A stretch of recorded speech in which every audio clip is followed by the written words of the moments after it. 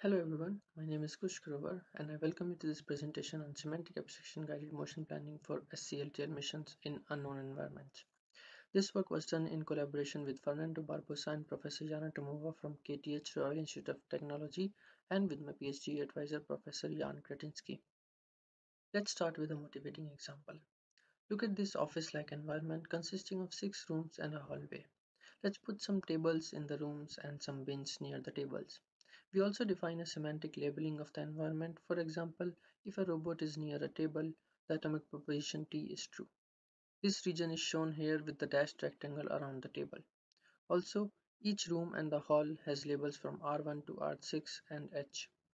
A robot named Volley is deployed at an initial point and its objective is to empty all the bins. But it doesn't know the map of the whole environment and the location of the bins. It can only sense things inside a sensing radius. An observation Wally makes when it visits room 1 is that the bin is near the table. That makes him wonder whether that is the case in the other rooms as well. We use the same idea to exploit such semantic relations in the environment to guide future search. Let's look at an example how. We'll consider only 2 rooms for now. The robot starts building the RG graph inside the hall, and till now we have only one state in the abstraction. When the robot adds an edge in the RG graph which goes inside room 1, a transition from H to R1 is added in the abstraction. Now, assuming that it adds an edge going near a table, the transition R1 to R1T is added in the abstraction. It now computes a set of transitions which preserves the changes in this transition and adds them in the abstraction as maybe transitions, represented here in blue color. Now, look at the scenario when it has visited the bin in room 1 and just entered room 2.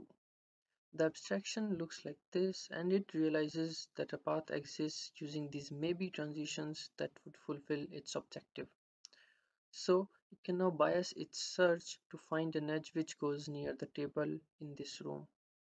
A high-level overview of our approach is presented here. An automaton is generated from the property and the RRG graph is built by sampling points from the environment. An abstraction is constructed on the fly including the maybe transitions. From the product of the abstraction and the property, bias is generated which is used for sampling more points in the environment. This gives rise to a feedback loop where the new samples help the biasing and biasing help generate potentially better samples. We compared 3 different approaches in our experiments. The first one is where the robot explores the whole environment first and starts planning once it has the knowledge of the whole environment. The second one is where it explores and tries to satisfy the specifications simultaneously but without using the bias that we introduced. And the third one is simultaneous with biasing. We generated 100 random 6-room office-like environments by randomizing the positions of bins and tables and ran all 3 approaches on them. The entries in the table are the mean and the standard deviation. In this table, we have results for see-through tests. That is, the robot can see beyond tests and add edges behind it. This could be the case if the robot was a flying one and is able to see beyond certain obstacles. As you can see, there is more than 50% reduction in terms of path traversed by the robot with the third approach compared to the first one. In the next table, we have results for opaque tests, and here too our biasing approach outperforms both the other approaches by some margin in terms of path length. We will now see a run of the first and the third approach side by side. On the left side, we see a run of the sequential approach which corresponds to the first column of the table shown in the last slide. Here, the robot is currently doing just exploration of the environment and it moves only vertically and horizontally because of the grid involved in frontier exploration methods. On the right side, a run of our approach is shown and we can see that after finding the first bin, the robot now visits other bins a lot sooner.